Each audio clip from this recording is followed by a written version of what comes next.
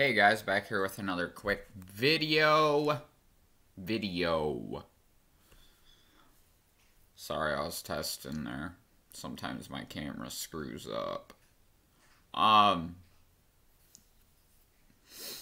Should the Lions trade Tyrell Crosby and replace him with Drake Jackson or Tommy Kramer? Let's talk about it. Absolutely fucking not!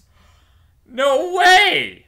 The only way I'm trading Tyrell Crosby is if I'm getting somebody better or a really good draft pick.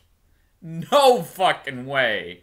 I mean, I did see somebody say they should try to get a third or fourth.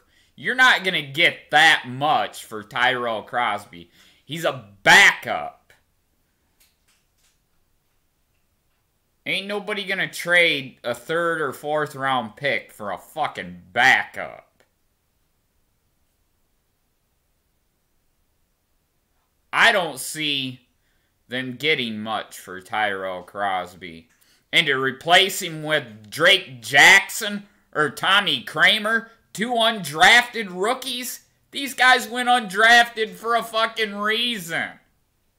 No way in hell I'm trading Tyrell Crosby for these two fucking clowns.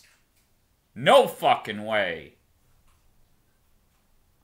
I mean, yeah, sometimes you find